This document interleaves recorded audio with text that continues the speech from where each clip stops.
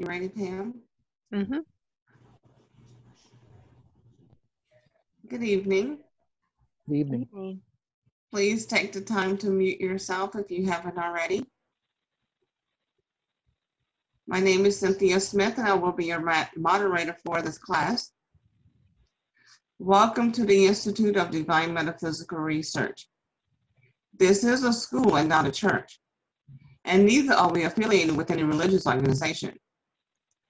This school is a nonprofit, non-denominational, religious and scientific research organization dedicated to showing proof of the existence of Yahweh or Elohim and the operation of his eternal purpose, pattern and plan, operating from eternity to this present day. This school was established as a result of a divine vision and revelation given to our founder, Dr. Henry Clifford Kinley, in the state of Ohio in the year 1931. We were incorporated in the state of California in the year 1958. We hold classes in the United States, Canada, and certain other foreign countries. The Tampa branch was established in 1996. At this time, I'd like to introduce you to the Dean of the Tampa branch, Dr. Joe Turner. In this school, we use the true, correct, and original name and title of the Father, the Word or Son, and the Holy Spirit, which are contained in the original Hebrew text. The true name of our Heavenly Father is Yahweh. It has been improperly substituted by Lord. The true title of the Word or Son is Elohim. It has been improperly substituted by God.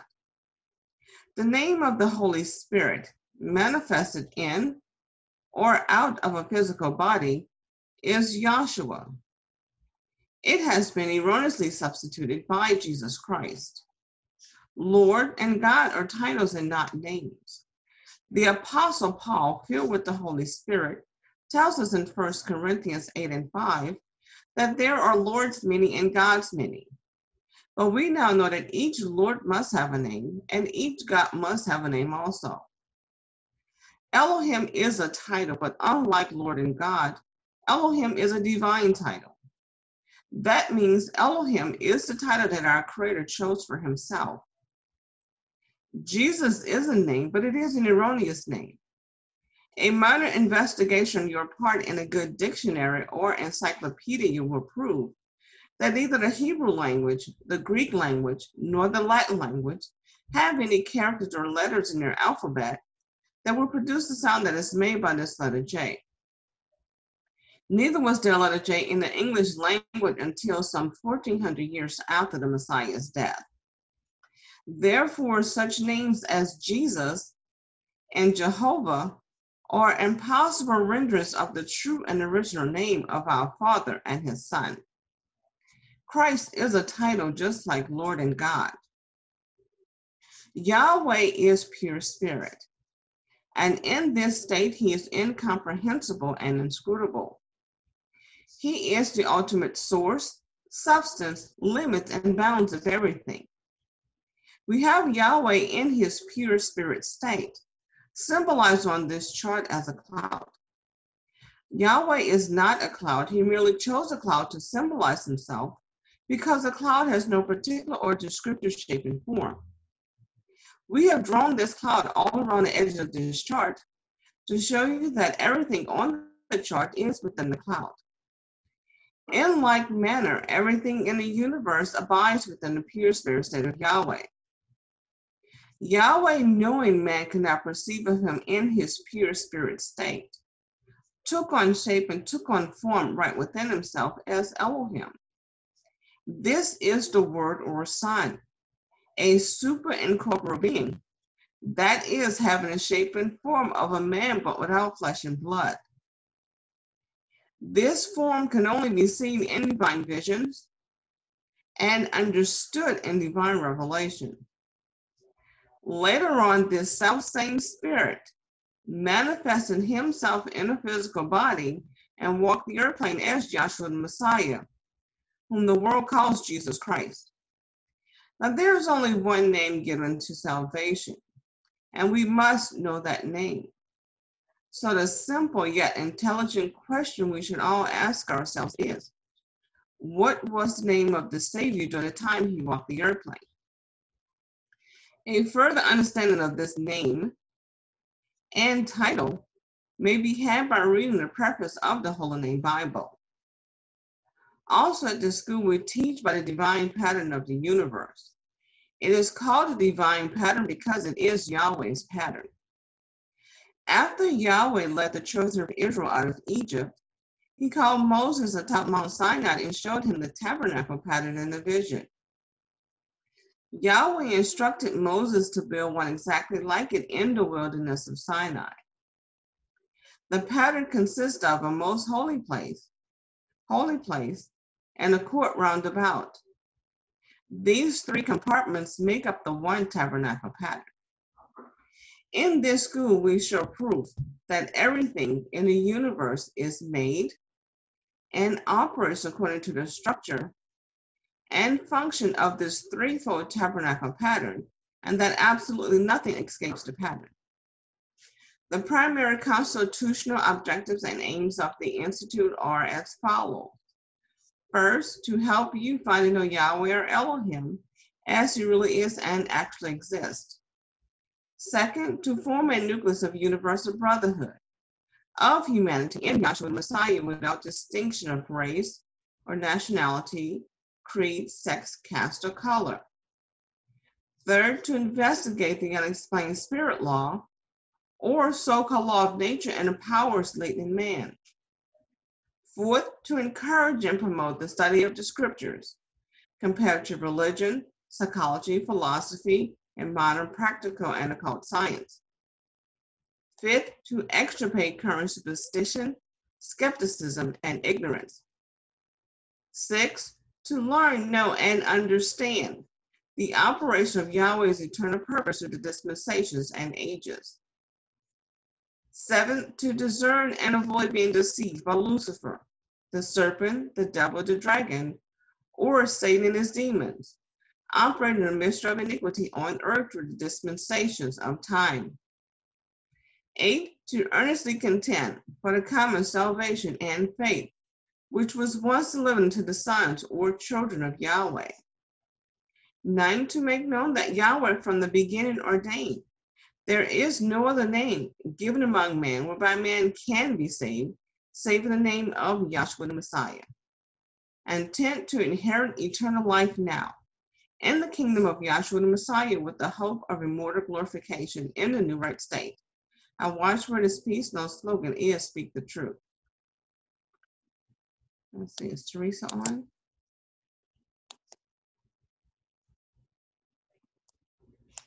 No, I don't see her. You can just pick anybody you want. At this time, we'll have a prayer by Lidora Nicholas. Lisa's not on either, is she? No, I don't see her. Okay. I'm here. And then we'll have the scripture reading, which is 2 Corinthians, the 11th chapter, will be read by Dr. Carol Miller. And our scripture readers are Dr. Carol Miller and Latara Burley. Good evening, class. May we bow our hearts in the mind a moment and just give thanks to Yahweh through his son Yahshua Messiah, that he continue holding us up and that we can still stand on that foundation that he has given us with the witnesses and just hold fast to what is happening in the world now, his purpose. And that's his purpose, pattern, and plan. And just love the brothers. With all these blessings and many more, let us all say, hallelujah. Hallelujah.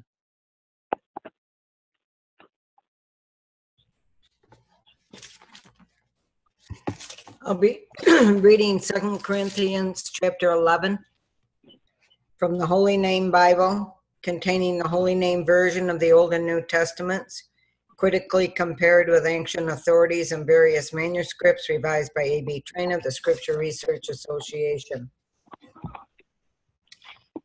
Would that ye could bear with me a little in my folly, and indeed ye do bear with me. For I am zealous over you with a zeal for Yahweh. For I have espoused you to one husband, that I may present you as a chaste virgin to the Messiah.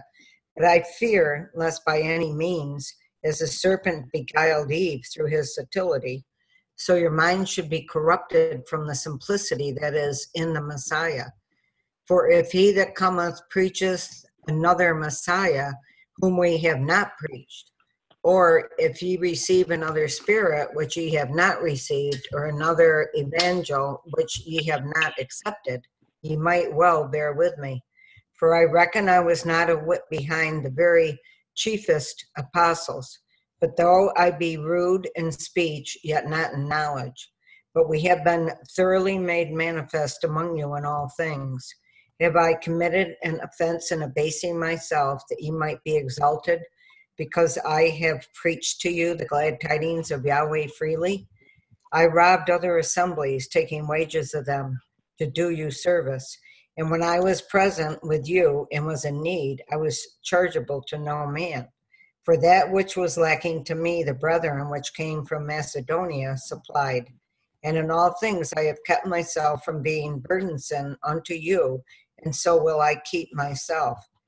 As the truth of the Messiah is in me, no man shall stop me of this boasting in the regions of Achaia.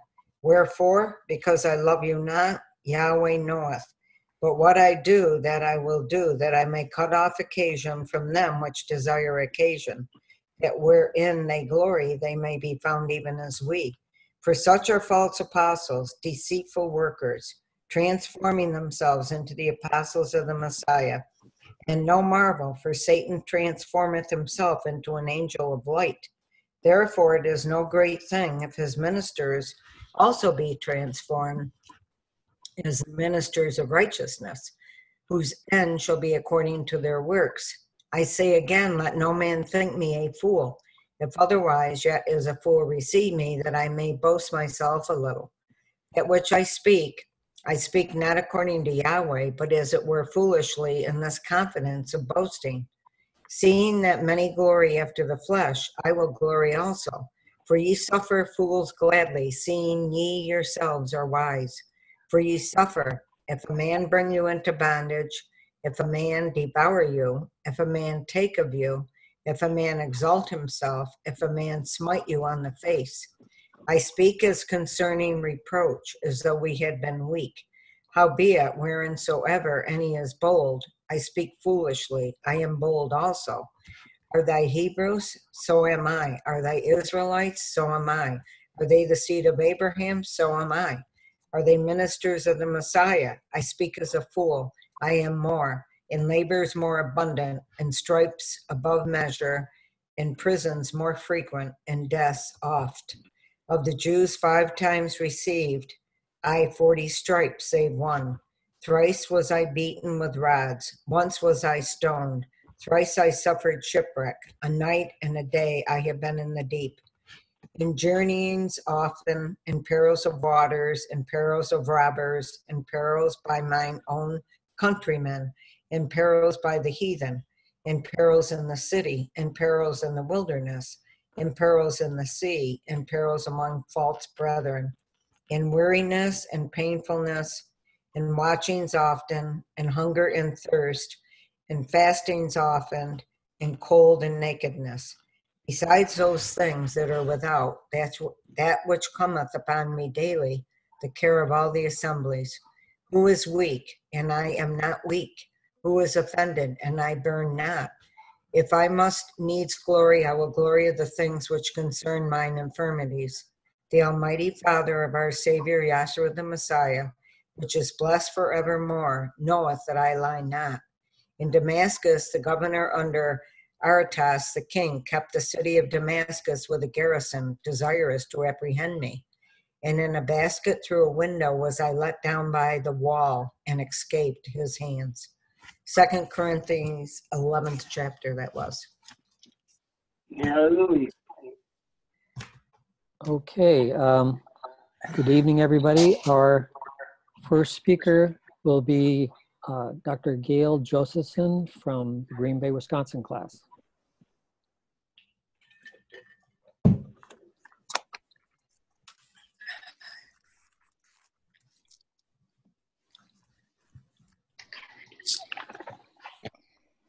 Hi, everybody.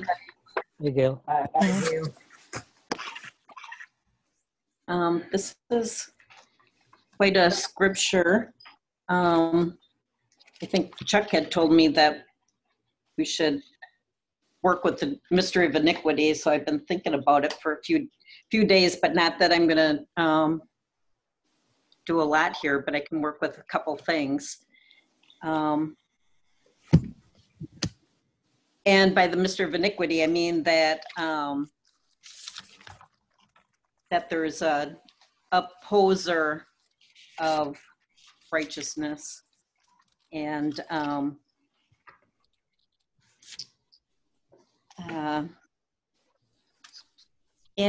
guess you know, when you think of maybe Satan or the devil, our aim. Can somebody read our aim about Satan and his demons? Because we have 10 aims, and I don't know if you've listened to them or if you've studied them or if you're new. Can you read that, please, one of the readers? I can go ahead and just say it. I think it's the Yeah. 7th, to discern and avoid being deceived by Lucifer, the serpent, the devil, the dragon, or Satan and his demons, operating the mystery of iniquity on earth through the dispensations of time. Okay, so we have it listed in our aims that it's a mystery. And when we think of maybe Satan and the devil, we would think of maybe scams on telephone scams, or you know, to old ladies or ladies, I should say, or some mass murderers. But it's a mystery, and Yahshua has it so that we really don't understand all of the implications. Of course, scamming people or stealing or murdering people are not good. It definitely is not a righteous attribute. But what we can show where the mystery is. We've had the mystery revealed to us.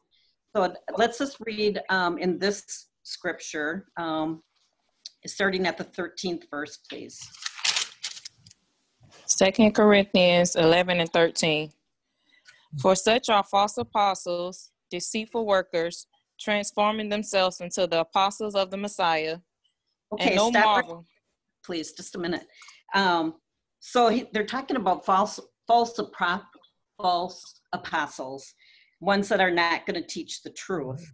And they're going to be deceitful, and they're going to transform themselves into the apostles of the Messiah. And one way to do that, I want to get Romans 1 and 16, or maybe a little further down, about holding the truth and unrighteousness. Because, okay, go ahead with that. I hold your place there with the in the scripture reading tool. Go ahead with Romans. I'm looking for the one about truth. Let's see, is it? The 25th. Oh, Okay. it's way down in 25. Okay. Who changed the truth of Elohim into a lie and worshiped and served the creature more than the creator, who is blessed forever. Wow. Yeah, that gets right into it. So the way that we look at it down here in this school is that that not everybody knows how the mystery of iniquity works. And I think when I was out in church, I guess I never really even heard, we never talked about the devil. That was just not part of the mass that we went to in church every week. So what we want to do here is explain how the mystery of iniquity works. So they changed the truth of Yahweh into a lie. And the first place that was done was with Eve, and that was talked about a little bit in the scripture. So let's get in Genesis. And I know I'm just touching on these things, but wow, there's a lot to be explained in these verses. You want to start at Genesis 3 and 1? I got to get it. I'm not sure where it is. Okay, 3 and 1 would be great. No, I want the second chapter with the commandment, because Joshua has set up a law, and if you didn't keep the law, you had consequences. So let's get what commandment Adam and Eve had in the garden. Did you know that there was even a commandment that they had to keep? Okay. 16. Okay. I believe. Yes. All right. Yep. Let's try that. 3 and 16. 2 and 16. 2 and 16. I'm sorry. Yeah. 2 and 16. And out of the ground, Yahweh Elohim formed every beast of the field and every bird of the heavens, and brought them unto. Hold it right there. Can you just make sure you're in the second chapter? And yeah, if you're that's not the second. That's a holy name. Reading out a holy name. I'm sorry. Okay, Carol. Okay. All right. And Yahweh Elohim commanded the man, saying, of every tree of the garden thou mayest freely eat. Okay. Now the man, it's actually Adam. And Yahweh gave him a commandment. I didn't know that Adam had a commandment. And the commandment is, out of every tree of the garden, you can eat freely.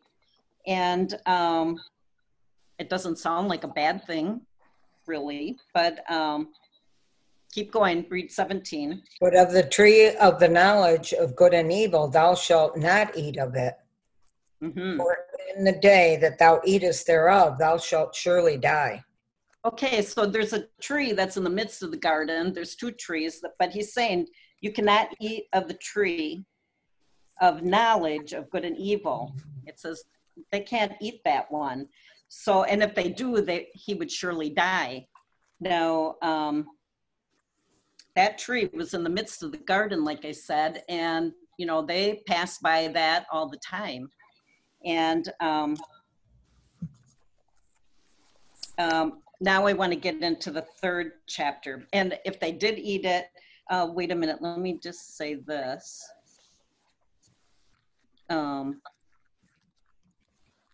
Read that again, Carolyn, 17, please.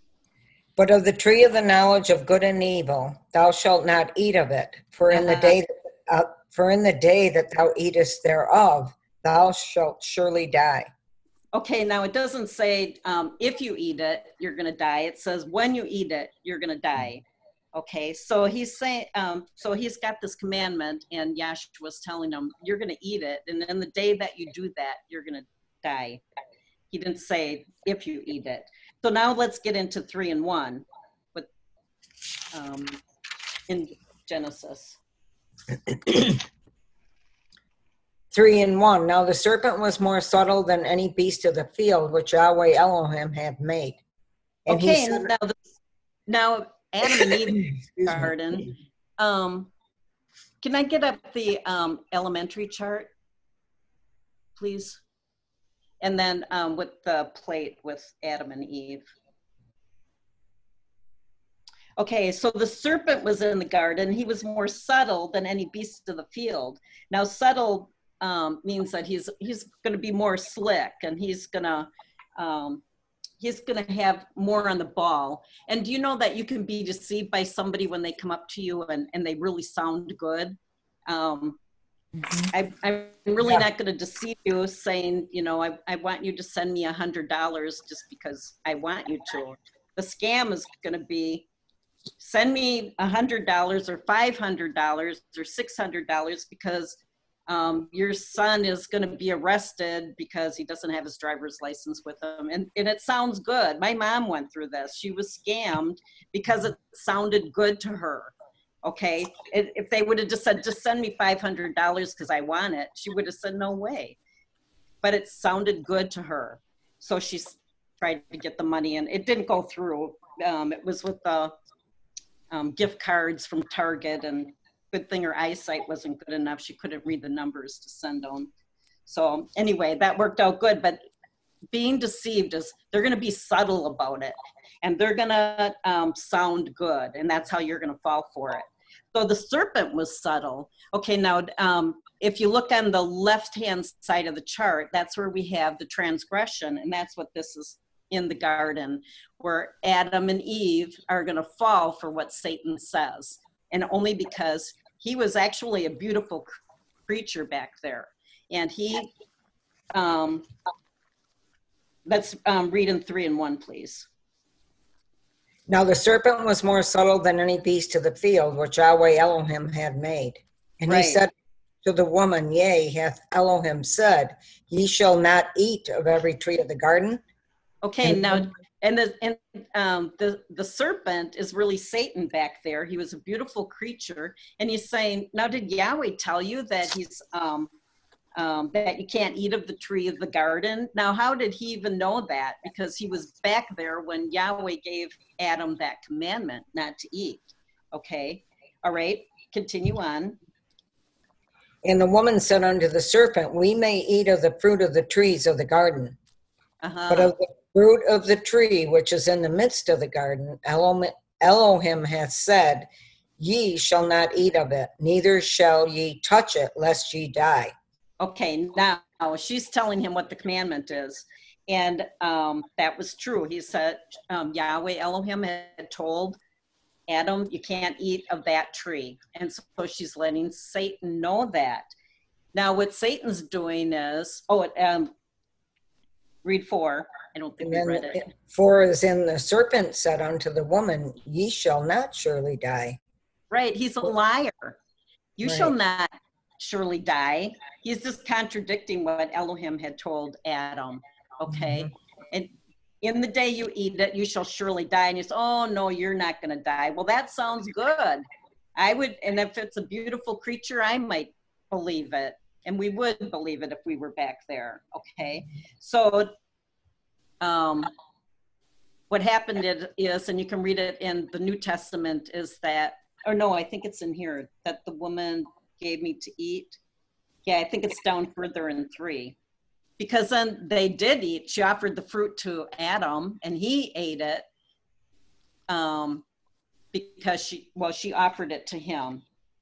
And then Elohim, of course, knew about it. So he's questioning them. And you know what? They did die. As soon as they ate that, they realized that they were naked, and they suffered condemnation, okay? Now, I was going to show you on the chart, but I just want to get this first. Well, on the upper portion in the top plate, on the left-hand side is the first plate, and we have these divided in 3. So the upper one would be where the serpent is beguiling Eve, and then the next one is where they're being driven out of the garden because they did die. And when they died, they had to be buried, and they had to be expelled from that garden. They were expelled by an angel of Yahweh. Okay, so let's read, let's start at 9, 3 and 9, please. 3 and 9. Oh, go ahead. And Yahweh Elohim called unto Adam and said unto him, where art thou? And he okay, said, so what they did, they hid from Elohim. They knew that they had disobeyed that commandment. Okay, and Yahweh's saying, where are you? Because they were hiding. Go ahead. And he said, I heard thy voice in the garden, and I was afraid because I was naked, and I hid myself. Right. Mm-hmm. And he said, who told thee that thou wast naked? Hast thou eaten of the tree whereof I commanded thee that thou shouldest not eat? And the man said, the woman whom thou gavest to be with me, she gave me of the tree, and I did eat. Right. So he ate because she offered him the fruit. And what he was doing was laying down his life for his bride, because he knew that this was not going to be good. If she ate the fruit, she was going to die. So he was going to do the same thing. So he wanted the wife. He asked Yahweh for a helpmeet. So he wasn't going to live without her. That was his gift from Yahweh, actually. So what happened, they were expelled from the garden by an angel, which is in that center plate. And I'm trying to point, but I can't. So they were they were beguiled by Satan, okay? And he one of the attributes, or one of his characteristics is he's a liar, okay? And I had already gone over that. So let's get, I want to go back to the scripture reading and start at 13 again, 11 and 13, 2 Corinthians. 2 Corinthians 11 and 13. For such are false apostles, deceitful workers, transforming themselves into the apostle of the Messiah. Okay, so right there, that's exactly what Satan did back there in the garden. He transformed himself into an apostle of the Messiah, or the apostle of God is what we would have said before we came here into this teaching. Okay, he transformed himself that he was going to be telling the truth, and that he was actually like Yahweh had sent him unto them. Okay, all right, keep going. And no marvel, for Satan himself is transformed into an angel of light. Right, and Satan has transformed himself into, or he has transformed Satan into an angel of light. And he looked beautiful back there, okay? And he was believable when he told Eve that, no, you're not going to die. All right, go ahead. Therefore, it is no great thing if his ministers also be transformed as ministers of righteousness, whose ends shall be according to their works. Okay, so that's all I wanted from there. Let's go back into Romans. And I want to pick it up even from where you were. That was just a wonderful scripture there in the 20s, but I just want to get 17, I think. Romans 1:17. For therein is the righteousness. Yes. For therein is the righteousness of Yahweh revealed from faith to faith, as it is written, the just shall live by faith. Right. Okay. And 18 I want, actually. For the wrath of Yahweh is revealed from heaven against all wickedness and unrighteousness of men who hold the truth in unrighteousness. Okay, so there's an unrighteousness of men who hold the truth in unrighteousness. And that truth of unrighteousness is anything that goes against what Yahweh has said. Okay, so to hold the truth in unrighteousness, and actually I really never understood this until just maybe a few months ago when this whole COVID thing started and people were talking about, I'm not ashamed of this gospel, which is in 16, but to hold the truth in unrighteousness is to know something about Yahweh that's which is a tenant, and that is provable, and to hold the truth in unrighteousness, and then to change that, okay? And the way I learned it, and this doesn't have anything to do with, like what I've been watching a lot of YouTube and a lot of different lectures, like in the last 2 weeks or so, and so this is like 3 or 4 months ago. I finally understood this by looking at one thing that's true about Yahweh is his name is Yahweh, his son's name is Yahshua, and to change that into unrighteousness. Now, the Catholic Church has wanted us not, first of all, it says don't use the name Yahweh. And then one of the popes just recently said, oh, we can start using the name Yahweh in our songs because that's really his name and it's fine. And then they reversed that tenet and said, let's not use the name of Yahweh because that might offend the Jews, okay? Now, what is the truth about it? The truth is his name is Yahweh. So what the Pope was doing, he knew the truth, he changed it into unrighteousness. And that's where it says that they transform themselves into, angels of light, and they change the truth of Yahweh, okay? And it makes it into a lie. You can't do that. You can't do that and get away with it, that's for sure. Okay, so the wrath of Yahweh will be revealed. And then it goes on to, because that which may be known of Yahweh is manifest in them, for Yahweh has showed it unto them. Okay, so just skip down, and this is going to be my last verse, is that one that you had just picked up. Was it 25?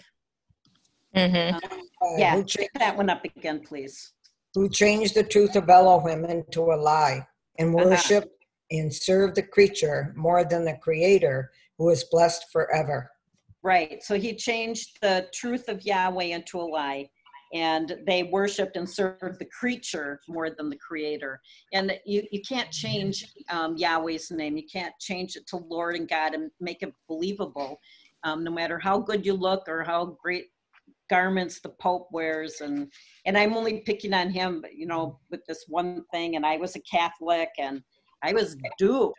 I mean, those priests looked wonderful to me, and I believed what they said until I started checking things out for myself and realized that there's something more out in the world that I was not exposed to when I was going to the church. Okay, so that was my last scripture. I hope it made sense to you, and thank you for allowing me this opportunity to address you about one of Yahshua's truths in righteousness. Thank you. Hallelujah. Hallelujah. Okay, our next speaker will be Latara Burley. Oh, okay. Good. Unexpected. Good evening, everyone. Good evening. I enjoyed that, and I'm just thankful that Yahweh has allowed me to even partake in this gospel. And like the previous speaker was saying, talking about that mystery of iniquity, how he changes. He's an opposer of Yahweh, and how you have to be careful because he does change. He makes himself into a minister of Yahweh, but you know, Yahweh has given, well, that's one of the aim, like you said, one of those aims is to avoid being deceived, and also to discern. And to be able to discern, you know, you have to have on, you know, those spiritual glasses, if you know, if I can say it that way, to be able to detect the lie. Because the truth nowadays, the truth looks like a lie, and a lie looks like the truth. So you have to really be able to wean out, you know, those lies, like she was saying. And Yahshua has given us a way, Yahweh has given us a way through Yahshua Messiah to be able to detect the lie. You know, he's given us that lie detector. Like you always have, you know, they have lie detector tests, but Yahshua has given us that. And the way that we can dispel that lie, or, you know, be able to discern, is he's given us a way of escape. And it's through that pattern. It's through, you know, the law and the prophets. It's through preaching the gospel. And, you know, like she was pointing out on that first chart, you know, of how the serpent did beguile Eve, and he did transform himself into a minister, or, you know, angel of light. But we can see, according to that pattern, how that everything must go through a death, burial, and a resurrection. And even though Yahweh can we go back to Genesis? Yahweh put that tree in the midst of the garden, but then he told them that, you know, don't touch it or don't eat it. But he put that tree in the midst of that garden because Yahweh already knew what was going to happen. It was for a purpose, you see. And the mystery of iniquity is just another, how can I put it? He's just a character too that Yahweh is just using for his purpose. So he is an opposer, and Yahweh has set him up to be that opposer, but it's it all works together for the purpose and plan of salvation of Yahweh, which is through Yahshua Messiah. So if we can go, let me see what he talks about that tree, putting that tree in the midst of that garden. It's 2 and 3. Did you want to pick it up at all? Mm-hmm. And the woman said unto the serpent, we may eat of the fruit of the trees of the garden, but of the fruit of the tree which is in the midst of the garden, Elohim has said, ye shall not eat of it, neither shall ye touch it, lest ye die. So now why would Yahweh put the tree in the midst of the garden and then tell them, don't eat it? It's like, and this is another state, just like that Romans 1:19 and 20, how he's showing that they were innocent. They were like children, and so they had no they didn't transgress or whatever, as you can say, yet. So he put it in the midst of the garden, but then here comes that serpent, just comes slicking, sliding along like he always does, and continue pick up from there. 4, and the serpent said unto the woman, ye shall not surely die. So he opposed Yahweh. See, Yahweh says one thing, the serpent has to say another. So how will we be able to tell the difference between the truth and the lie? Because Yahweh says you're going to die in the day that you eat, and the serpent said you shall not surely die. And it's just one word he said that changed it. And see how slick that is? Just one word. He said you shall not surely die. And so we have to be careful, and we have to listen to everything. When we're when somebody presents something to us, especially with this gospel, because it's just that one word that they can just slide in, and we can agree with that, or we can go along with that, and that could change our whole state and condition of existence. It seems so simple, but yet it's so complicated. Just one word can change our whole state of existence from life to death. And so Yahweh always saying, hear, O Israel, hear. You know what I mean? So just look how the state and condition of Adam and Eve in that innocent state, in that peaceful state of mind condition. And Yahweh says, in the day you eat or touch it, you are going to die. And Satan came and changed one word.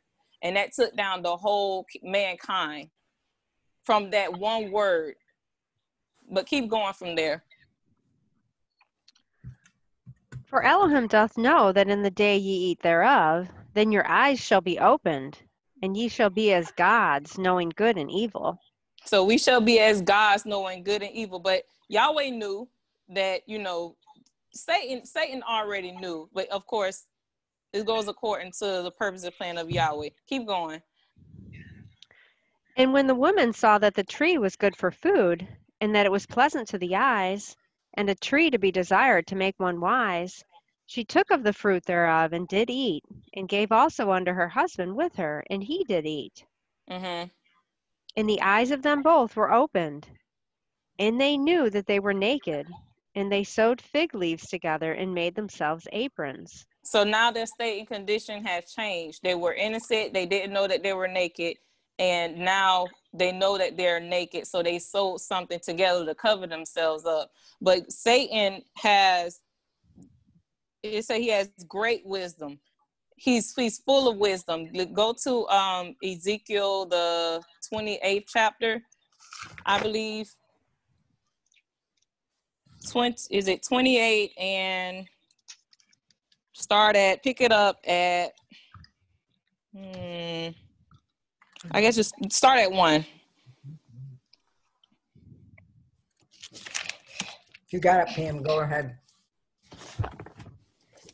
Ezekiel 28 and 1. The word of Yahweh came again unto me, saying, Son of man, say unto the prince of Tyrus, Thus saith Yahweh Elohim, because thine heart is lifted up, and thou hast said, I am an Elohim, I sit in the seat of Elohim in the midst of the seas. Yet thou art a man, and not Elohim. I'm sorry. There's so much in here when you read. So he said, so pick it up. He said, because thine heart is lifted up, and just kind of read it slowly. Because thine heart is lifted up, and thou hast said, I am an Elohim. I am an Elohim. I sit in the seat of Elohim. So he sit in the seat of Elohim. So, my goodness. So in that most holy place. So he's talking about sitting in that high seat. He's talking about being higher than Elohim, or sitting on that mercy seat, or being like a judge, being like that judge of Elohim, talking about in that most holy place. He said he sit in the seat of Elohim. So he's making himself like unto Elohim. Keep going. In the midst of the seas, yet thou art a man, and not Elohim, though thou set thine heart as the heart of Elohim. Mm-hmm. Behold, thou art wiser than Daniel. There is no secret that they can hide from thee. And we know Daniel was wise. Daniel was very wise, but he says, "Thou art wiser than wiser than Daniel." I'm sorry. Mm-hmm. Keep There is no going. secret that they can hide from thee. With thy wisdom and with thine understanding, thou hast gotten thee riches, and hast gotten gold and silver unto thy treasures. By thy great wisdom and by thy traffic hast thou increased thy riches, and thine heart is lifted up because of thy riches. Because so that mystery of iniquity has great wisdom.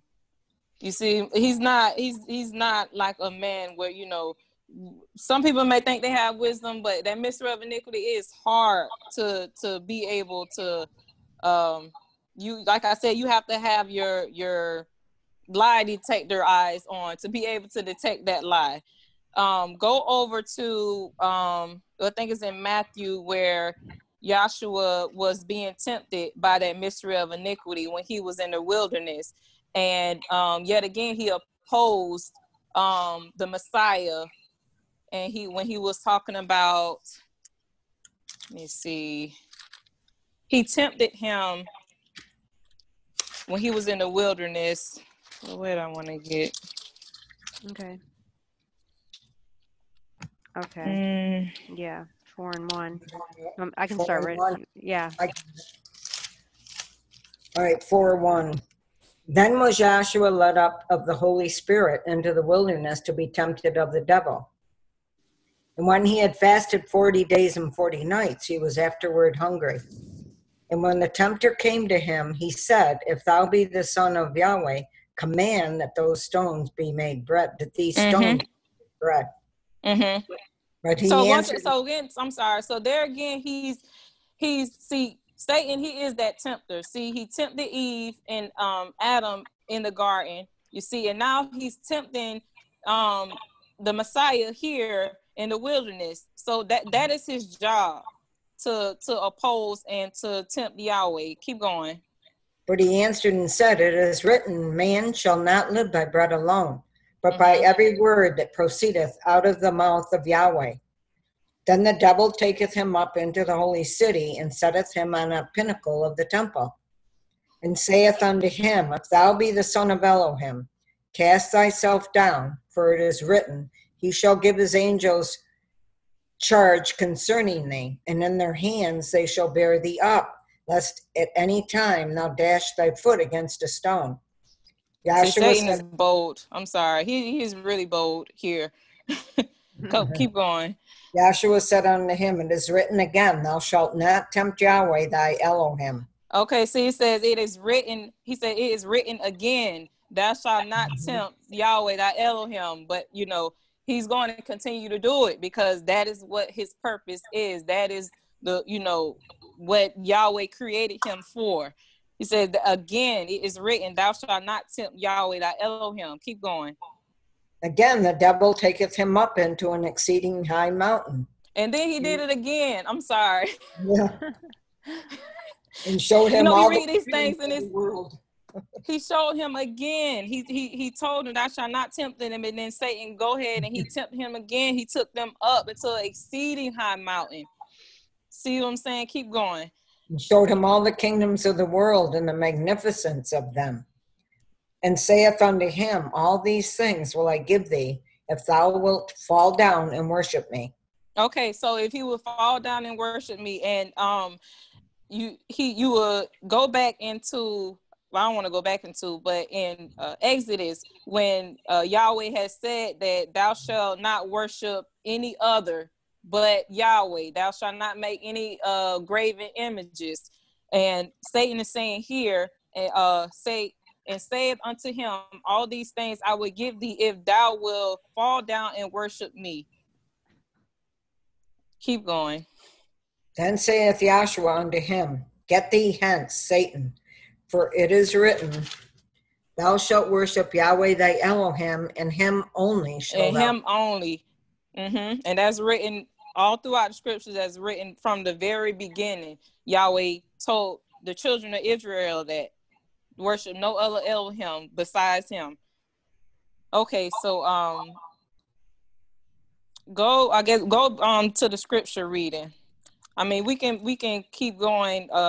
There's so much in here showing how that Mystery of Iniquity, he is that opposer, and that we're not going to be able to escape Yahweh's wrath, but that Satan has great wrath against the people here. And we can go, before we get that, go to Revelations, the 12th chapter,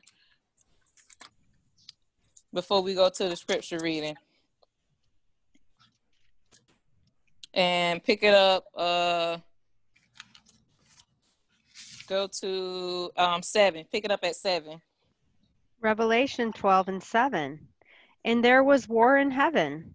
Michael and his angels fought against the dragon, and the dragon fought and his angels, and prevailed not, neither was their place found any more in heaven.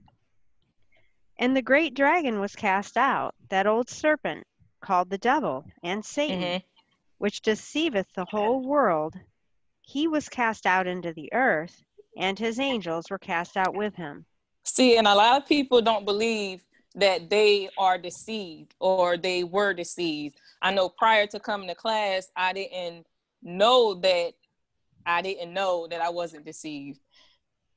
You know, I thought, you know, the church was the best thing in the world. I thought, you know, going to church every Sunday, I thought, you know, paying tithes, I thought doing the supper, the so-called Lord's suppers, and taking the communion, you know, that's what I thought was being saved. But little did I know that I was deceived, and I didn't even know I was deceived. But here it's in the scriptures, and I didn't even have the eyes. I mean, I had the Bible, but I didn't even have the eyes to see in the scriptures that it said that Satan deceiveth the whole world. So that included everybody that's, you know, in the world that has been deceived. But I didn't know that. I didn't have that way of proving. I didn't have proof. I didn't have witnesses to be able to tell, you know, that truth from the lie.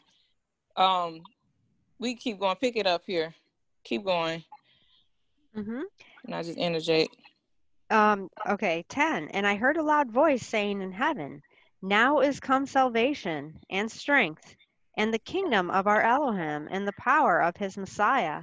For the accuser of our brethren is cast down, which accused them before our Elohim day and night. So he's accused of the Elohim. So he was alive before Elohim day and night. And oh my goodness, that we can go back. So Satan doesn't rest. We know that he says day and night he accused the brethren. And when you go back in Job and you read Yahweh's when Yahweh called the sons of Elohim, Satan came also. And you know, Yahweh asked Satan, you know, where'd you come from? And he said, from walking up and down and to and fro in the earth plane. So, you know, Satan is on his job 24/7. So it's, you know, it even more for us to be able to how can I say it? We got to be on our job, not 24/7, because we know we got to sleep. But we have to be able to discern and avoid being deceived by, you know, the many names that he has trying to change the Messiah to all these different names that just keep popping up and coming up and, you know, taking the name of Yahweh away from us. We have to be able to tell, you know, the truth, the lie from the truth. And we're not going to be able to do that unless we have, you know, those witnesses, unless we stick to what Yahshua has given us, unless we stick to the vision. And the vision is is not a lie. It's all throughout the scriptures. It's going to line up. Like the scripture said, it's going to be line upon line. It's going to be precept upon precept. Those are the things, that's the key. That's the witnesses that the Messiah has given us, you know, that we can be able to stand on, and we can have a firm belief in the truth. And, you know, when you use the scriptures, the laws, the prophets, line upon line, that casts out all doubt, that casts out all you know, those unrighteous, you know, demons, or those thoughts or theories that we have in our head. Is there any more here? Is there any more before I go on? Talks about he has but a short time. Okay, so Satan knows he has but a short time. So let's go to the scripture reading, and then pick it up a little bit, and then I'll be done. Where do you want to start? 11, and let's start at 3. Okay. That's 2 Corinthians 11:3. But I fear lest by any means, as the serpent beguiled Eve through his subtlety, so your minds should be corrupted from the simplicity that is in the Messiah. So it's through his subtlety, and so your mind should be corrupted from the simplicity that is in the Messiah. So this is simple. You know, we make it hard. This is not like they say, it's so simple that a child can understand it. And that is the way that Yahweh has set it up through Dr. Kinley, is to keep it simple. He said all the time, I read the transcripts, keep it simple. And you know, when you keep it simple, you have no room for error. You have no room for any other thoughts, theories, and opinions or confusion coming in, because everything is lined up. You can go straight to the law. You can go straight to the prophets and see what someone is saying, or see what they're talking about. You can go to the charts and you can see, oh, I see that. You know, it's simple. It's ABC 1, 2, 3. But when you all over the place and you're saying things and nobody can follow or nobody can understand you, it's going to be confusion there. It's the simplicity of the gospel that keeps our minds. It's the simplicity of the gospel that keeps us coming back, because guess what? That's how we learned when we first came into class. When we wasn't in class, it was confusion out there in the world. I know for a fact the pastor can say 12,000 words, and I walk outside Sunday, I didn't understand not one thing he said, because it was not simple. It was all over the place. There's a guideline, and I say this all the time.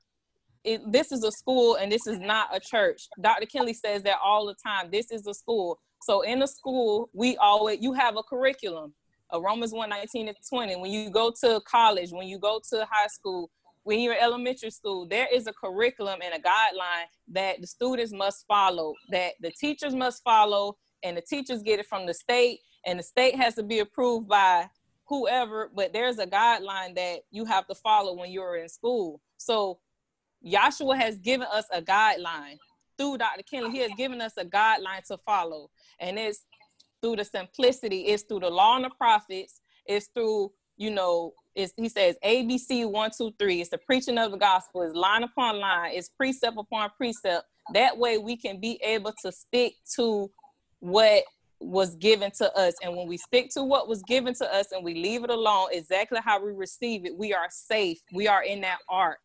We are just like with Noah. You know, it was through blood, water, spirit 40 that Noah, he got in the ark. It was through blood, water, spirit 40 that the children of Israel got out of Egypt. It was through blood, water, spirit 40, or death, burial, resurrection, that Noah was able to be cast out of the belly of that fish. And you can go through all the scriptures. It wasn't through anything else but blood, water, spirit 40, or death, burial, resurrection that either one of them got out. And it was through blood, water, spirit 40 that we even came into existence. It was through death, burial, and resurrection that we even had life within us. And it's a repetition that goes on over and over again. And Dr. Kinley always talking about that sunset and sunrise. That's the death, a burial, and the resurrection. And he repeats that over and over again. And guess what? If that death, burial, resurrection doesn't occur, we are dead physically, so because we can't live without the Son. And that's the death, burial, resurrection. So spiritually, so if we don't go through that death, burial, resurrection, guess what? We can't live without Yahshua the Messiah. And that's the Romans 1:19-20. So if you keep it simple, like he has set it up, if you keep that curriculum that Yahshua has given us, you are in that ark of safety. You would not get that wrath of Yahweh that he talks about in the scriptures here. So, brethren, I just, encourage you that, Yahweh has shown me over and over again, just keep it simple, follow that guideline, and we are safe. We are in that ark. And, I just encourage anyone to keep coming back, read the transcripts over and over again. Dr. Kinley's talking about, how the end of this age ended in 1960, and we are in that probationary period. We really are through these times. And, the Day of Atonement is coming up.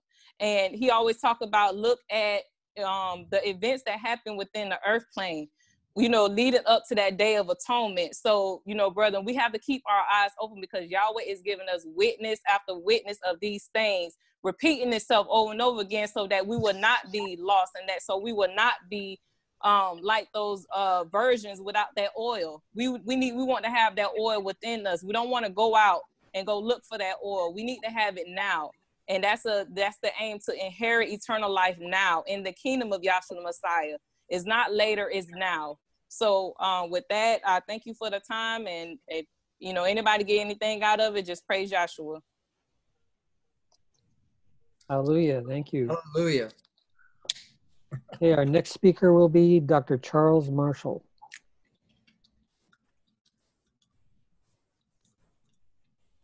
I opened up my big mouth, didn't I? I really enjoyed that, Tara, and also Gail. I didn't know I said anything about getting into Satan, Gail, but whatever. Let's. I got a little something here. Go to. I think it's Matthew, the 17th chapter.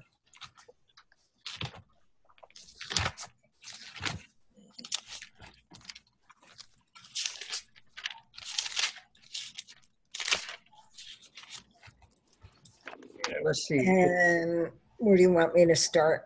I want you to start at 20, please. 20? Yes, 20. Matthew 17:20.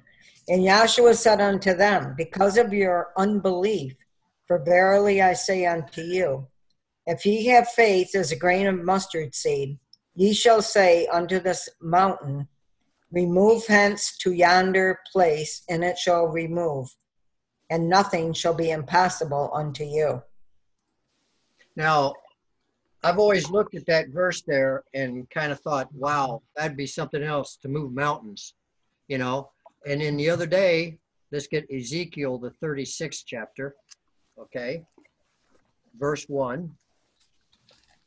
The other day I was looking through Ezekiel and I came across this, and it kind of opened it up to me. Let's see, it was 13, I'm sorry, it's Ezekiel 36, verse 1. Yes, that's what I think I said. Okay. Ezekiel 36:1. Also, thou son of man, prophesy unto the mountains of Israel, and say, ye mountains of Israel, hear the word of Yahweh. Read. Keep going. Thus saith Yahweh, thy Elohim, because the enemy have said against you, aha, even the ancient high places are ours in possession.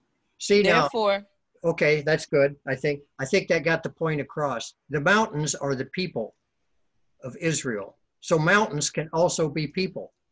So therefore, when he was saying that we could move mountains, basically that's what we come to class to do. We're here, we're preaching this gospel. We're doing this to move mountains. And how do you move a mountain?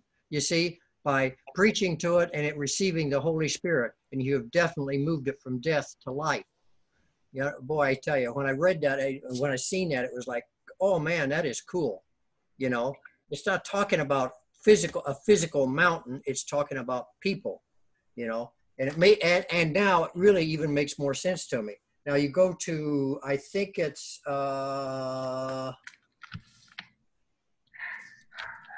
Luke 6. Luke 17:6. Luke 17:6. If I can get there. Luke 17:6. And Yahweh saith, if ye have faith as a grain of a mustard seed, ye might say unto this sycamore tree. It's a sycamore. Okay. Sycamore tree. I'm sorry, it is a sycamore. Yeah. Okay. Sycamore tree, be thou plucked up by the root, and be thou planted in a sea, and it should obey you. See now, but once again, if you have faith as a mustard seed, now what does Yahweh says? We are trees as walking. So once again, it's talking, this time it's using a sycamore tree. But remember, Yahweh always preaches and teaches in parables. You understand? So I just thought that was cool when I came across that, and I started looking up the different times that he said that.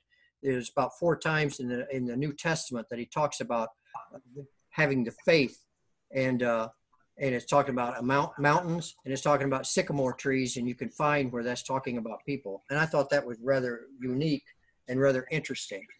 Okay, could we go back to Ezekiel 36, please? And this time we will start at 34. Ezekiel 36:34. Now here in this, Yahweh is actually making this is a prophecy. All right. And the world out here still does not believe that this prophecy has taken place. All right. They're still waiting for this to happen. We already know that it's happened. And well, we'll get into it. You'll see what I'm talking about. Go ahead. Ezekiel 36:34. And the desolate land shall be tilled, whereas it lay desolate in the sight of all that passed by. Wait a minute. 36:24.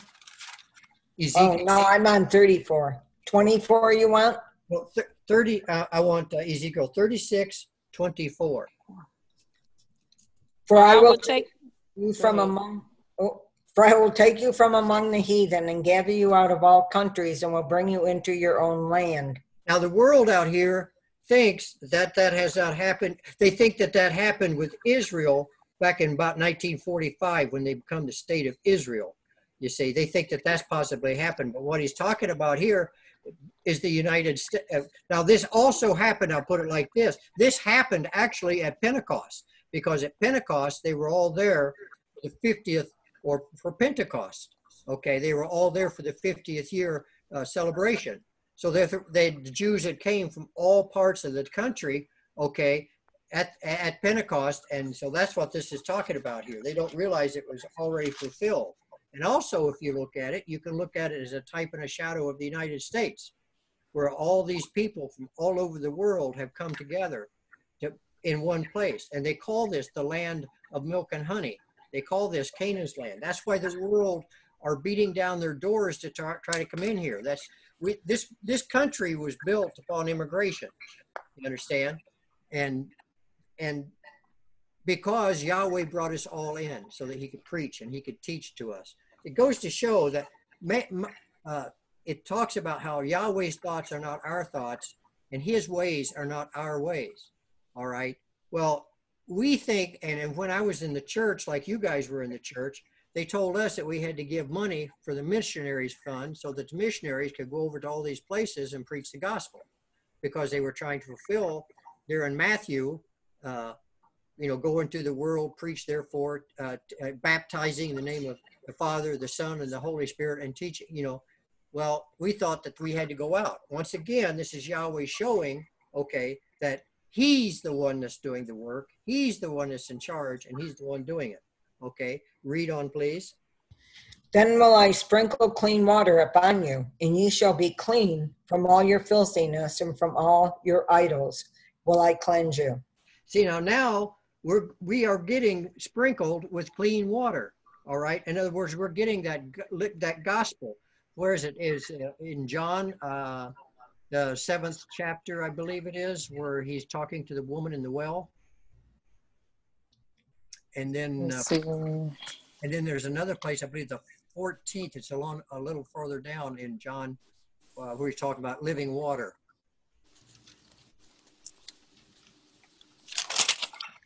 I know the things are in the book, I just can't never remember them. And I would say that I'm getting old and I have a bad memory, but I've never been good at remembering scriptures. John, you said the 7th chapter? Yeah, it's where the woman is at the well, the Samaritan woman. Yeah, I may be all wet.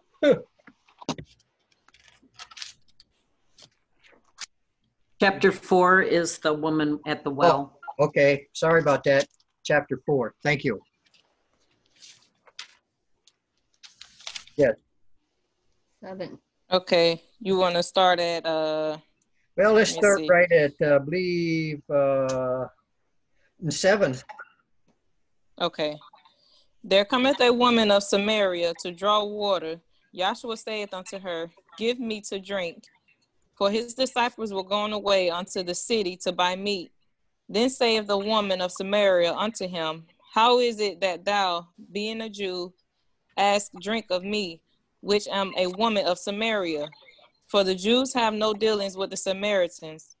Joshua answered and said unto her, If thou knewest the gift of Yahweh, and who it is that saith to thee, Give me to drink, thou wouldest have asked of him, and he would have given thee living water. Now here he's talking about, this is before his death, burial, and resurrection. So he's talking about really on the day of Pentecost. All right, read. The woman saith unto him, Sir, thou hast nothing to draw with, and the well is deep. From whence then hast thou that living water? Art thou greater than our father Jacob, which gave us the well, and drank thereof himself, and his children, and his cattle? So this is Jacob's well, like you read about in the Old Testament with Jacob. All right, read. Joshua answered and saith unto her, Whosoever drinketh of this water shall thirst again, but whosoever drinketh of the water that I shall give him shall never thirst. But the water that I shall give him shall be in him a well of water springing up unto everlasting life. See, so this is the water, the living water that he's talking about.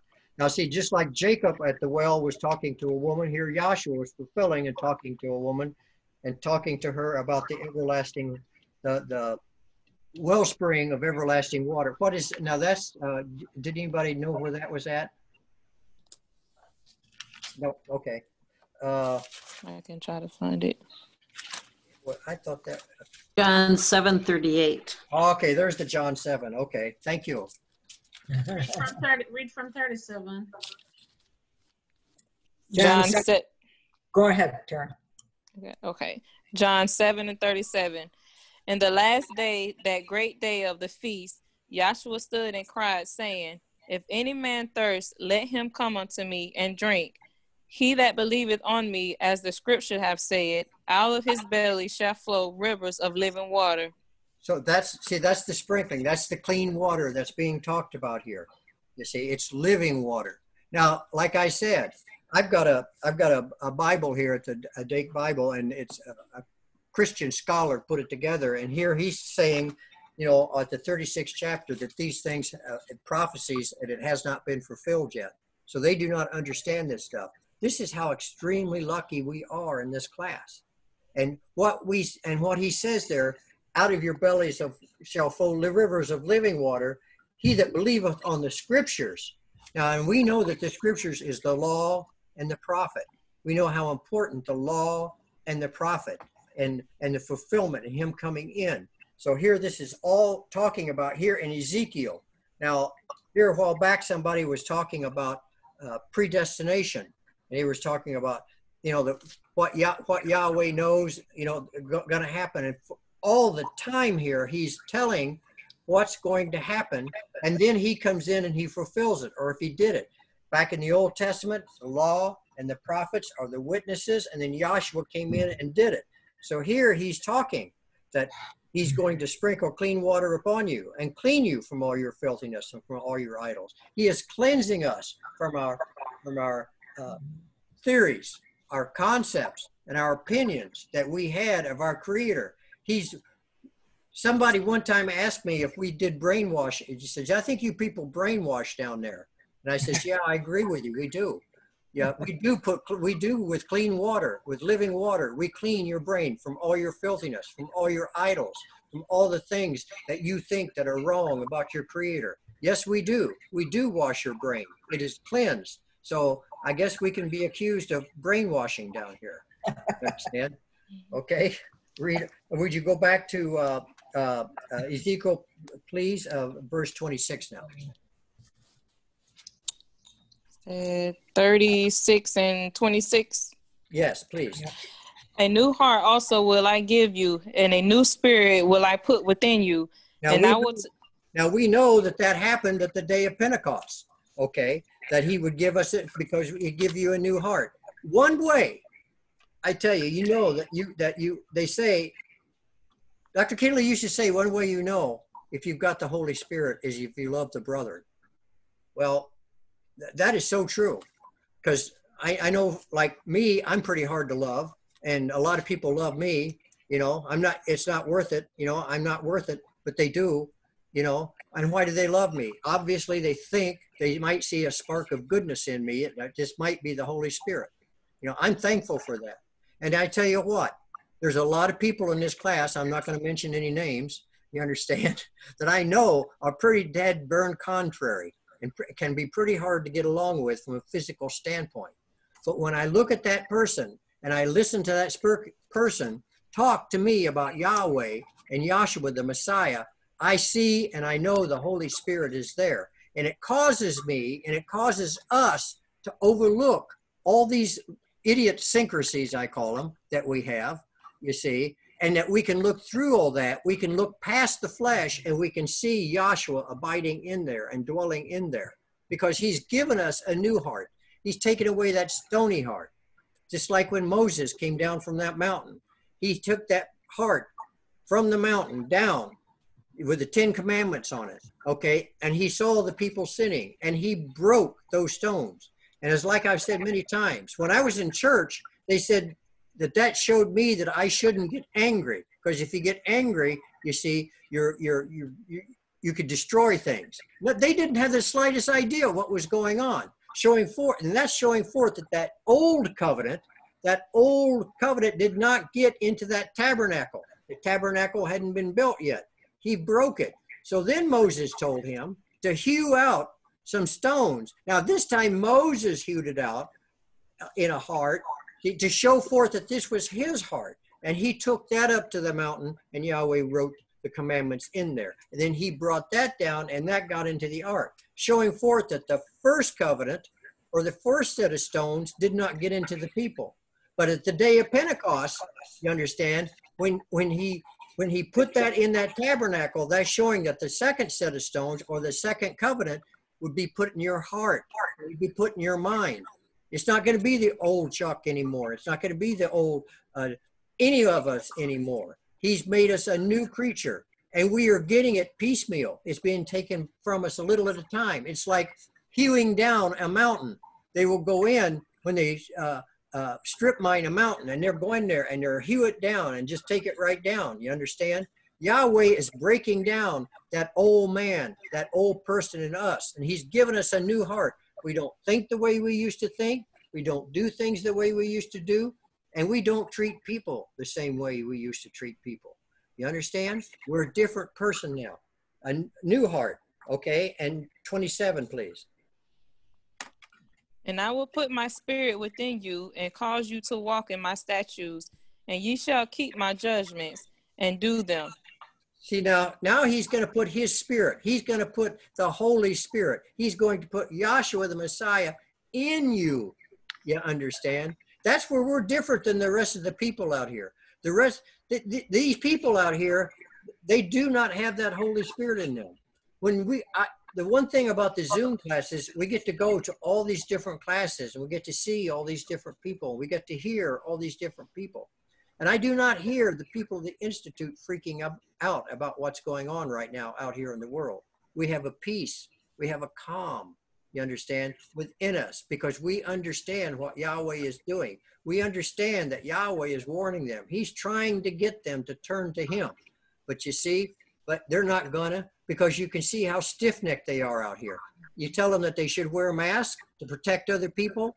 you know, they don't care. No. You understand? They don't care about anybody else. The only thing they care about themselves. You're taking my freedom away from me. Well, you know, well, yeah, we're taking a little bit of freedom. What? Do you put a mask on your face?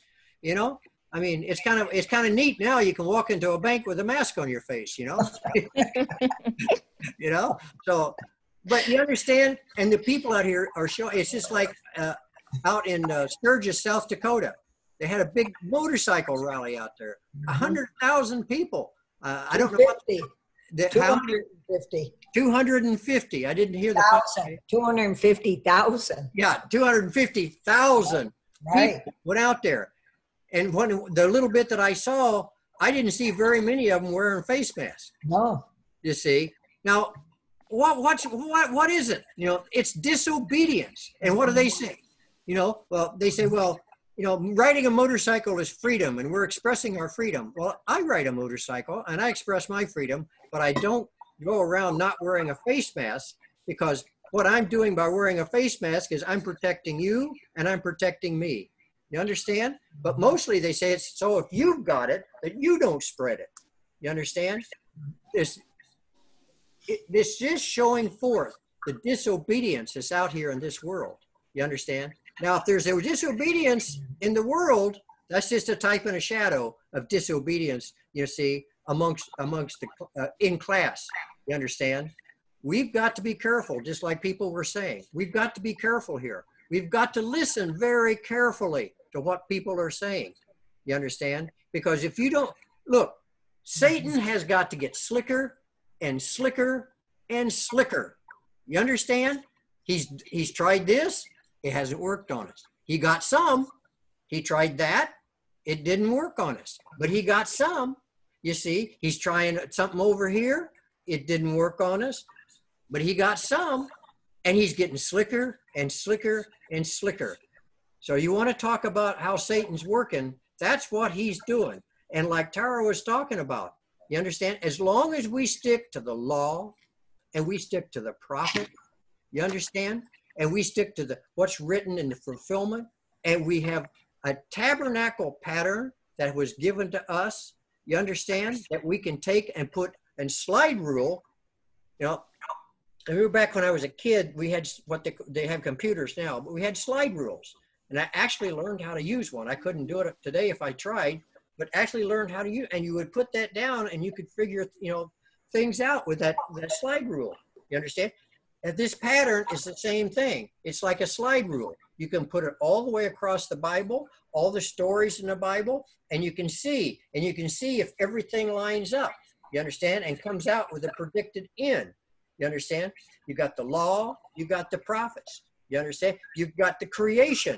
We can take this it's so amazing. We can take this very same pattern and we can put it on the creation. And we can see how the creation is going according to this pattern right now. I tell you, there's all kinds of things going on. We got the coronavirus. We had that big explosion over there in Lebanon. Holy mackerel, that killed, you know, they said 100 some, it had to have killed thousands. There's over 300,000 people that are homeless. It destroyed their homes. You see, I tell you, and the government over there has resigned. Doc Kinley always says, keep your eye on the Middle East. This coronavirus, we've got to, you know, we're going to learn a lot, but keep your eye on the Middle East. I tell you, the whole government over there has resigned. Okay, now that's open. Oh boy, Hamas and all that. Well, we won't even, just keep your eye over there. I tell you, it's heating up over there too. I tell you what, I know gloom and doom, Chuck, gloom and doom, but let me tell you something. And I do believe that probably Biden will be our next president. I don't know. I haven't been given that, but I'm just going to put it like this. We have a complete government failure right now. I don't believe it matters who you put in there. I don't believe it matters what they do or try to do. We have a government right now that is at a complete failure. They can't do nothing. Congress can't do nothing. You understand? And they're going to, and just as they're fighting each other tooth and nail here with this president that we have in there. Can't blame them. Fighting tooth and nail. They're going to do the same thing no matter who's in there. So I guess I seen what happened with the civil rights movement. It went someplace for a little bit. There was a little bit of gain. But you know something? It was just a little bit of gain. There should have been a lot more gain, and there wasn't. And I tell you, now everybody's going to be a little bit excited, but I'm going to tell you something. I hope we have a little bit of gain, but and I wish that it could, you understand? Because Yahweh has given us a new heart, and he's given us a new mind, and he doesn't care about skin color. He doesn't care what country you come from. He doesn't care about all that kind of nonsense. You understand? But because these people out here are so carnally minded, you see, that's the division. Satan and his house is divided amongst itself. And until Yahweh takes us out of here and gets us away from all this nonsense, you see, and gets us away from this mystery of iniquity, you see, just not having that mystery of iniquity to take and hound us and to try to get us to go astray from this teaching and to try to get us mind off this teaching with all the physical stuff that's going around us. Not to have all that is heaven itself. You know what I'm saying? You see? So that's what we've got going for us, is we are, the physical creation may be deteriorating. The physical creation may be going through self-destruction. But let me tell you something. In this class, what I see in the body of, I won't even say in the class, I'll put it like that, in the body of Yahshua the Messiah, what I see is peace, righteousness, and joy in the Holy Spirit. You understand? That's what we've got. And we've got a promise. We've got a promise that we'll be delivered from all this. Yeah. But you see, we know it's true. When I was in Christianity, I was supposed to have a blind, they just told me just to believe, and if I believed it, I'd be saved, you see. But here in this institute, we don't tell you to have blind belief. We say, look, we can prove it. We can show you.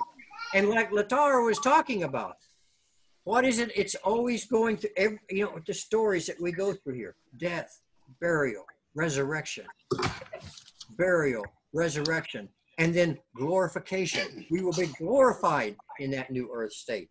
You see? Now, okay, I don't think we got to 28 yet. Ezekiel 36:28. Ezekiel 36 and 28. Yep.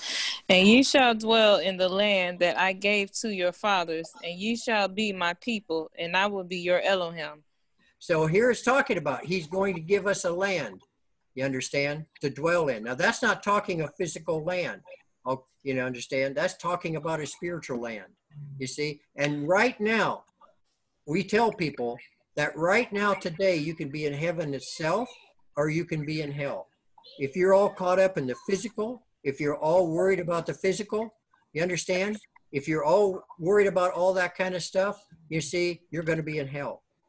But if you take and you keep your eyes on Yahshua, the Messiah, you know that he's given you a promise. He's knowing that you know that you've got glory, righteousness, peace, and joy ahead for you. That is the most calming. That is just, you couldn't be promised anything any better. And especially now in the times that we're going through now and the things that we're seeing now, we can really appreciate that message. And with that, I'm going to turn it over to the next speaker. I hope somebody got something out of that. And hallelujah, all praises to glory to Yahweh and his son, Yahshua the Messiah. Hallelujah. Hallelujah. Okay. Can you guys hear me? Mm-hmm. Okay. I did something with my screen, so. But anyways, I really enjoyed what Gail and Tara and Chuck got into. And I'd like to just maybe add a little bit to that and continue on. And now, I'm going to read a little bit out of a transcript, and it's called December 3rd, 1975, Erroneous Doctrine Preached from the Floor. Okay, and I'm starting on the second page. Okay.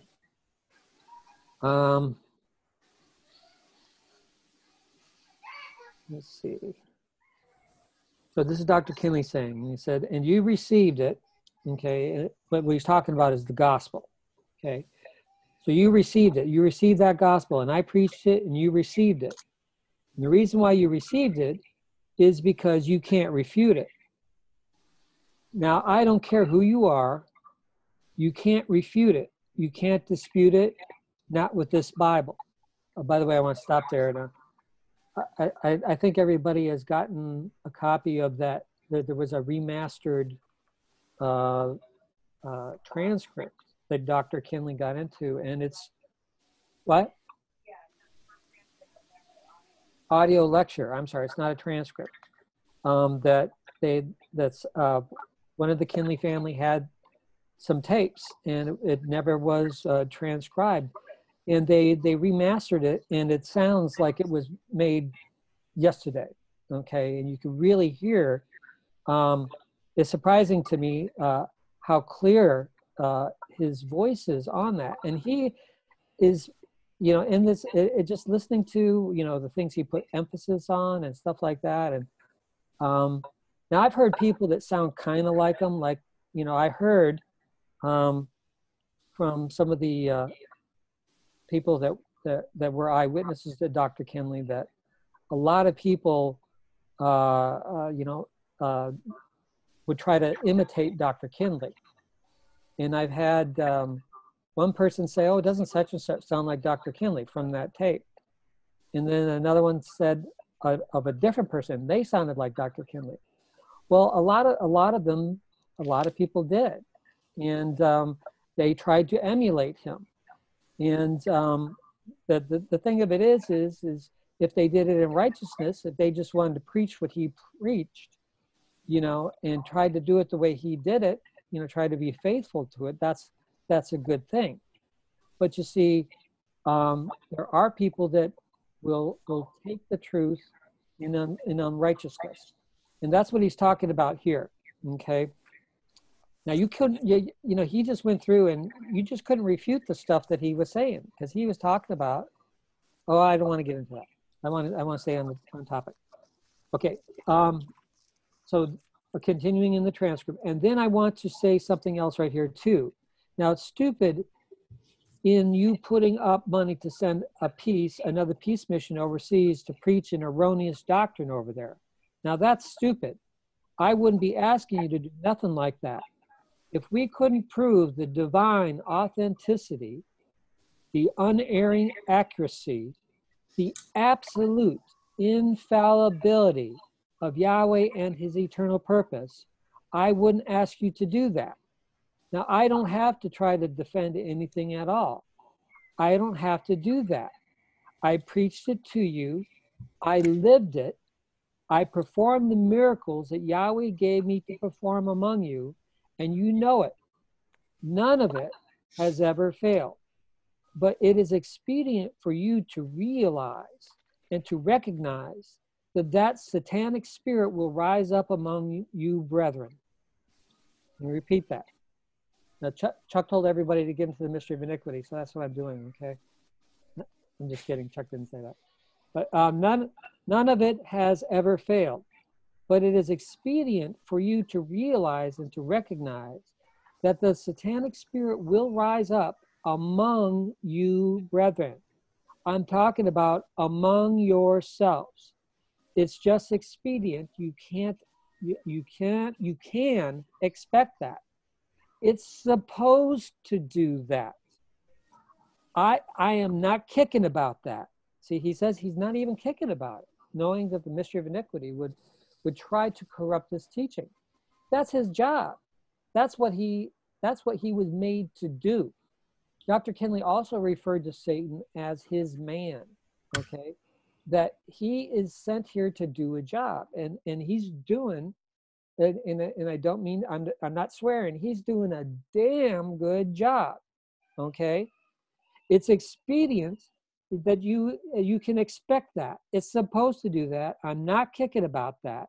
I just want you to be prepared to reject it, because I want you to be saved. Okay. Now, I think it's in this transcript also, he goes on and he talks about how that there would be those that are raised up among you and that they would be teaching lies. Okay. Now, what Tara was talking about, as far as long as you stick to the principles of the teaching, okay, as long as you stick to the law, as long as someone can prove something to the law and to the testimony. Now, if somebody says something to me that's not in the book, okay, I have the right to say, I don't accept that. Okay, I want proof.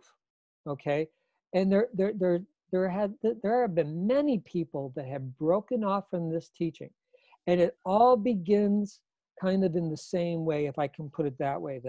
Let's go back to as Bob White would say, Sister Eve. Let's go back to Exodus, the 3rd chapter. Okay. Nah. Genesis. Yeah, get what I'm thinking, not what I'm saying. Okay. All right. And just pick it up at 3. And I want someone to get a dictionary. And I'd like a real dictionary instead of an online dictionary. Do we have one here, Pam? I used to. Okay.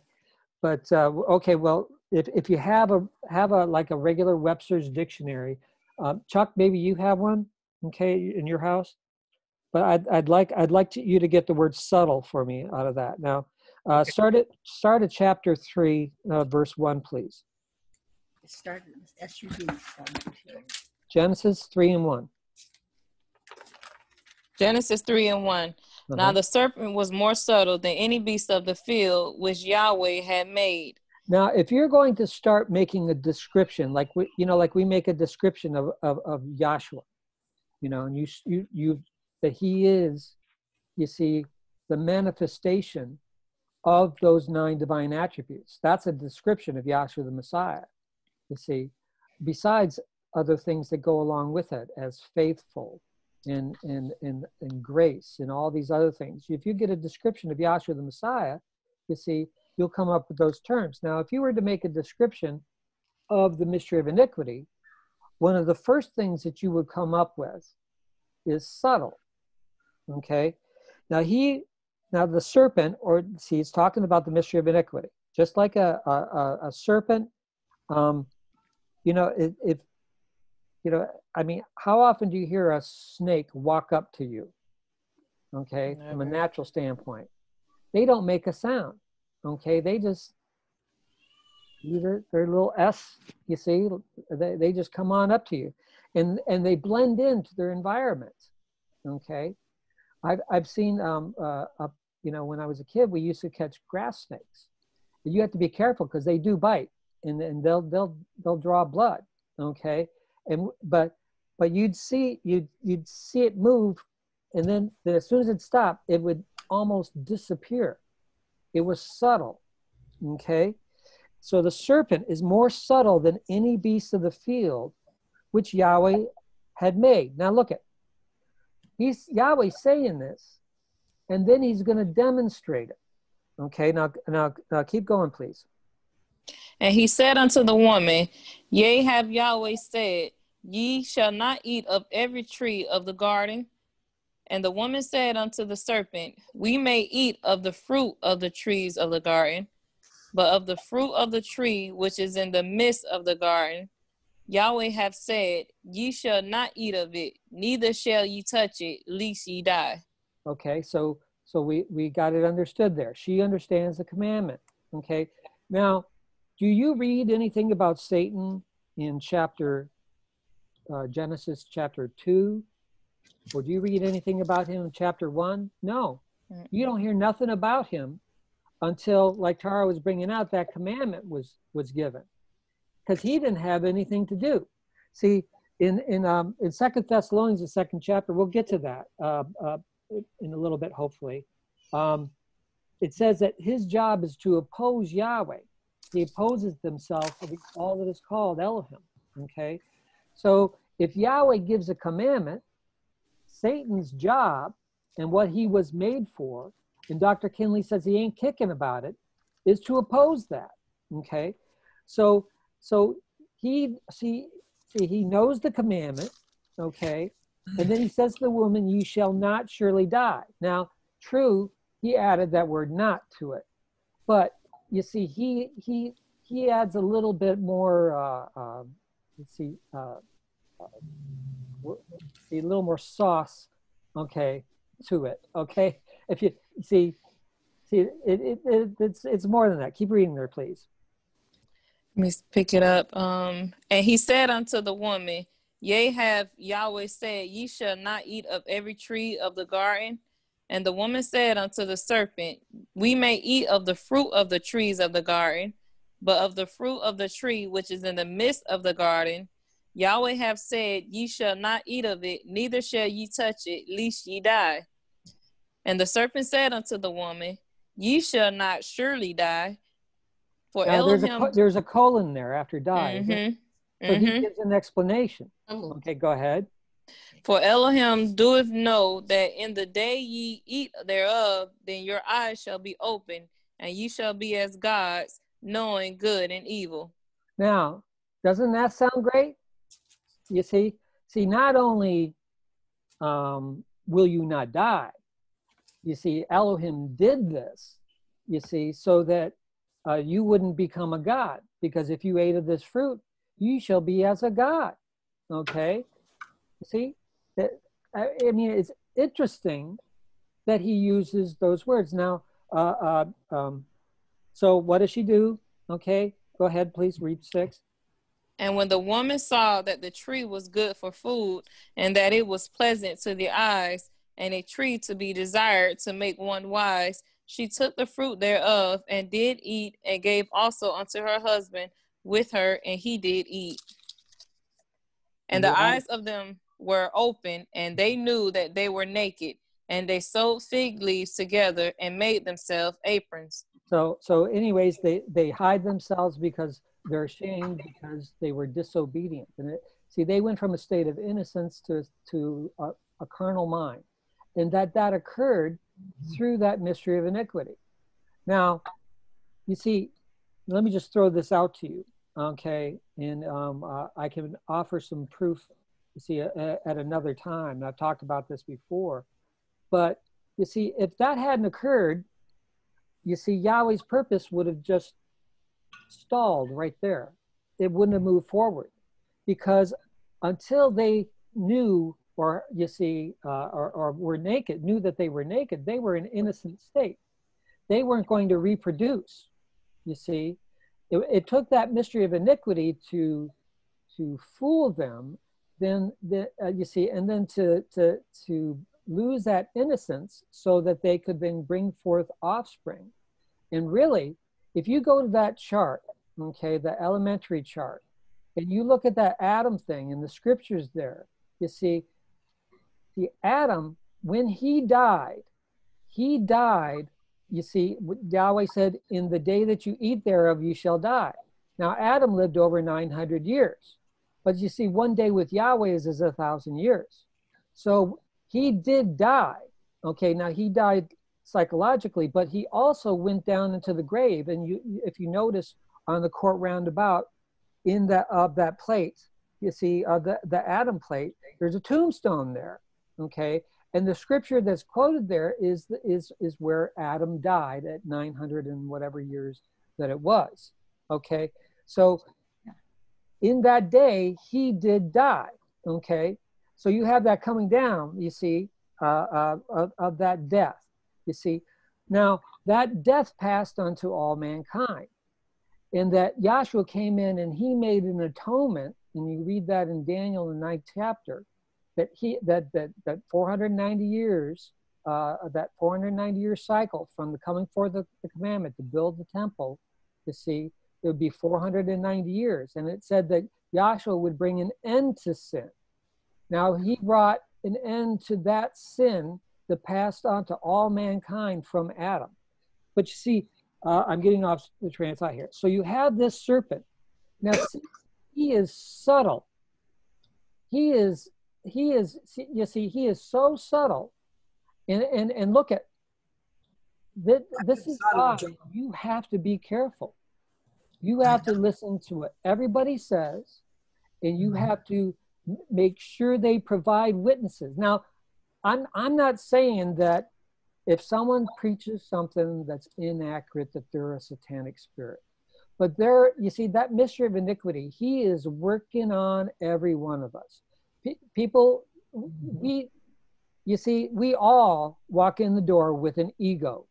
You see, and what did Satan appeal to with Eve, but to her ego, that she could be likened to a god? Okay, now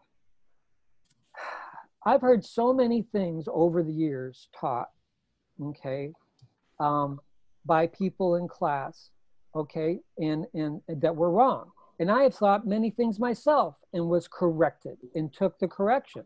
I have no, you see, nobody loves being corrected, but it's sure better, you see, it's better to take it now. You see, take your lickings now, you see, as opposed to taking them later when it's too late, okay? You see, we all get roughed up from time to time, okay? That's just gonna happen, okay? Now, Tara hit right on it when she said people preaching without witnesses. Okay, now I'm going way back. I remember in another class that I used to go to years and years ago, okay, that someone in the class said that they had a revelation about love, okay? And that this person said that, you know, and this person really seemed to change, okay? When their personality changed and everything, that they had this revelation. And they came over to my house one day. And so what I did is I said, well, if you've had this revelation about love, what is it? And the person said to me, okay, now this person is no longer in class, by the way. And I think the person passed away too. But what the person told me was, well, I can't really explain it. Yahweh has to reveal it to you. Now I was a little feistier back then than I am now, okay? Yes. And when that person said that to me, I said, well, if you can't prove it to me, if you can't show me your revelation in the book, then I think it's a lie, okay? See, I was about as subtle as a brick, you see, at that at that time, okay? Maybe I haven't changed that much. But you see, if someone can't prove it out, okay? Now I've seen people make statements. See, I've heard one inaccurate doctrine come along after another, after another, after another. And I've seen where groups got, the groups of people got so caught up in it, they split off from the school. Okay, and there are many, you see, times where that sort of thing has happened, and people were deceived. See, what Dr. Kinley said in this transcript has come to pass on many, many, many occasions. So you have to be diligent. Examine what I say. You see, now I would never, you see, consciously teach something if I didn't think it was right, okay? And this is something that actually, when I first came into class and I heard about, you know, this kind of stuff, I had a fear for a while to even teach something until, you see, I knew absolutely, you see, that I could prove it down through the law and the prophets, you see, and all the way through, you see. Now, Satan is subtle. He is subtle. And you see, wouldn't you like a revelation about love and how it changed this person? And people were caught up in this stuff. And it was an emotional thing, okay? You see, and I've seen people with something that they couldn't prove, run you all over the book, saying, okay, I'm gonna prove this to you. Run you all over the book, and if you're not careful, and if you don't discern, you see, you'll find that they didn't prove it to you. That's right. Okay, I've had people, multiple trains of thought, you see, and you see, you don't want, look at, you come this far, okay? I don't know how many times I've heard people say stuff like, well, you don't need blood, water, spirit anymore. You don't need death, burial, resurrection anymore, okay? Dr. Kinley says in this same transcript here, he says, you can't get, I think it's the same transcript, either that or was the last lecture. It's maybe his last lecture, okay? He says, you can't get up off of blood, water, spirit, okay? He says, you can't get up off of it, you see? And look at, I don't know about you, but every time I turn on the news and see a blood, water, spirit 40, I'm blasted by it. I'm excited about it. You see, I feel, you see, a sense of exhilaration, because you know what it says to me? It says to me, Yahweh is real. Okay, that's what it says to me. Now, if someone says, well, I've heard it a million times, I don't need to hear it anymore. Well, you know, they should re-examine that, okay? That's just not the way that it is. Dr. Kinley never got sick of teaching blood, water, spirit 40 or death, burial, resurrection. And I believe it was his last lecture, he brought it up, okay? Because people back then wanted to get up off of blood, water, spirit 40. You see, these are the things that convince you. These are the things that keep you strong. These are the things that keep you focused, okay? Now, let's go over to,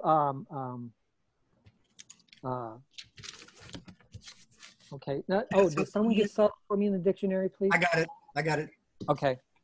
I have it too. Go ahead, Chuck, and I'll add more. Okay. You want me to start, Joel? Yeah, please. Subtle. The etymology. Boy, these are some good ones in here, let me tell you. It is a good. I have some good ones too. Okay. The etymology is fine, thin, precise, originally closely woven. Closely woven, you see? Now, if something is closely woven, doesn't that sound like a net? Mm-hmm. You see? His lies are closely woven. They're well thought out, that mystery of iniquity, okay?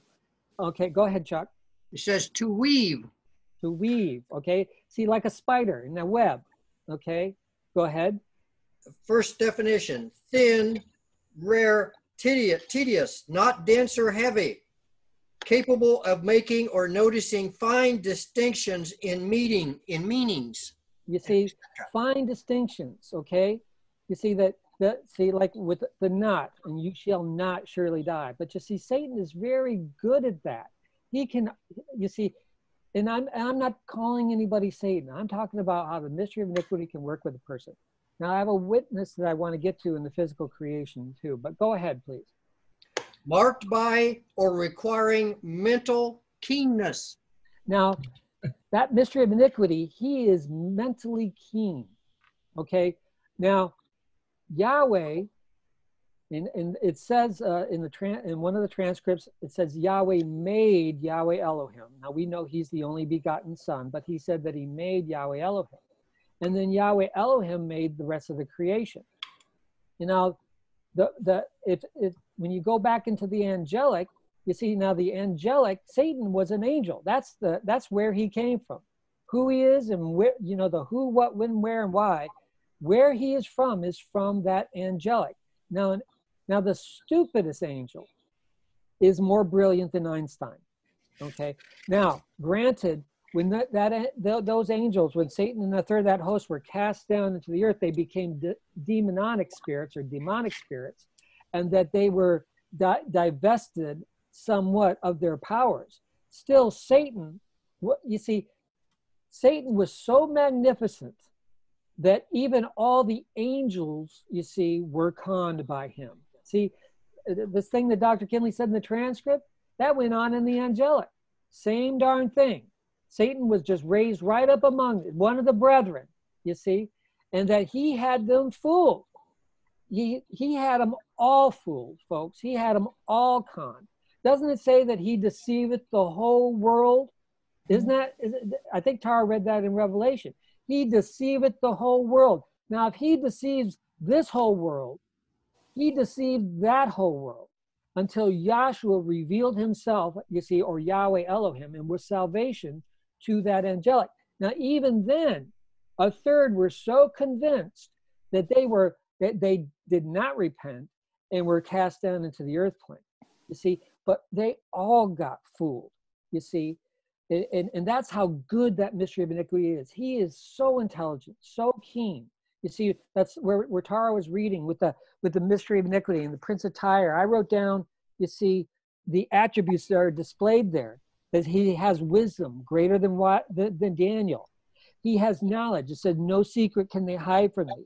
He is rich, okay, not only physically, but you see, as far as other intellectual gifts and other things, okay. It says, by thy traffic thou hast got riches. He's beautiful. Every precious stone was his covering. He's powerful. You see, that Prince of Tyre was the ruler of the Mediterranean Sea. The Egyptians and the Babylonians both tried to conquer Tyre and couldn't do it. Okay, that's how powerful it was. And that he was vain. In Isaiah, the 14th chapter, he says, I will be like the Most High. He wants to be like Yahweh. You see, that's what he wants, you see. And it says he was perfect in thy ways until iniquity was found in thee. See, he was perfect. He was a perfect deceiver. He's a perfect devil, you see. And Yahweh made him that way. Keep going, Chuck. Okay, I want to read that last one again because there's one word that I didn't get to. Okay, we only have 3 minutes. So marked by or requiring mental keenness, reasoning. Mental keenness, reasoning. Go ahead. Delicately skillful or clever. He is delicately skillful and clever with his lies. Go ahead. Or ingenious. He's ingenious. Now look at, if every single one of us at some point in time, and I'm not just talking about before you were in class, I'm talking about since you came into class, he is going to fool you on something. You see? That's his job. Now, I mean, just look at this idea here, okay? Yahweh gives a commandment. What's his job? Make them. Now, we don't have time to read any more of that definition. One of the definitions that I really love is an insidious poison. An insidious poison is a poison that you don't even realize that you've been poisoned by it. Okay, that's what an insidious poison. But you read through that definition, because I only have 2 more minutes, and I just want to make a couple quick points. Okay, and we could get into this some more, because there's a lot in the mystery of iniquity. But you see, once Yahweh says something, the mystery of iniquity is going to try to get rid of it. That's what he did with Eve. So when Peter says, neither is there salvation in any other, for there is none other name under heaven given among men whereby you must be saved. What's Satan's job? Is to get rid of that name of Yahshua, or to diminish that name at least, or replace it with something else. You see, when I first came into class, the only place I had ever seen the name Yahshua was in a Holy Name Bible. I couldn't find it in dictionaries. I couldn't find it in encyclopedias. It was hidden. You had to go to Yeshua, Isos. You had to go back to all kinds. Now it's available. The information is available. He not only got rid of that name of Yahshua, he buried it. Okay? Now he's not over with that. He wants to get rid of that name of Yahshua, because that's the only name, you see, that you can be saved in. And see, that's just another example of how he works.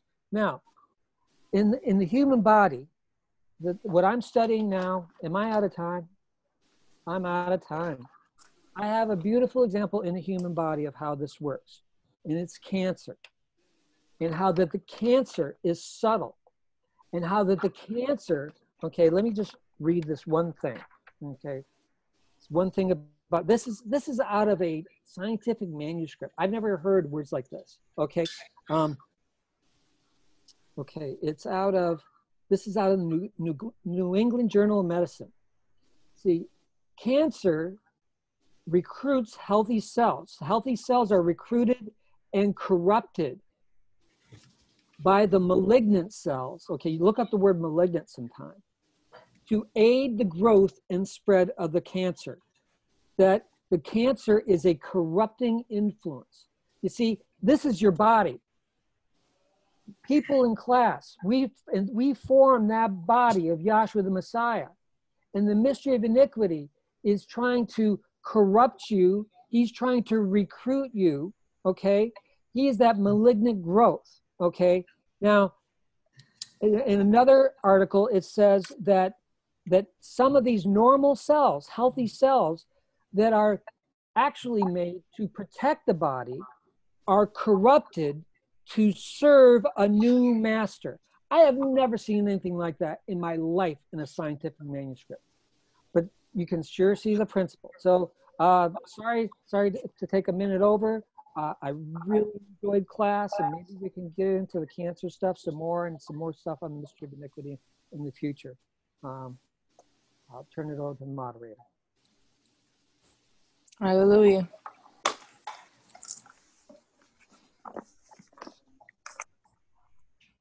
That concludes our lecture for this evening. If you have any questions, please hang on after the doxology and you can talk to the speaker's stand.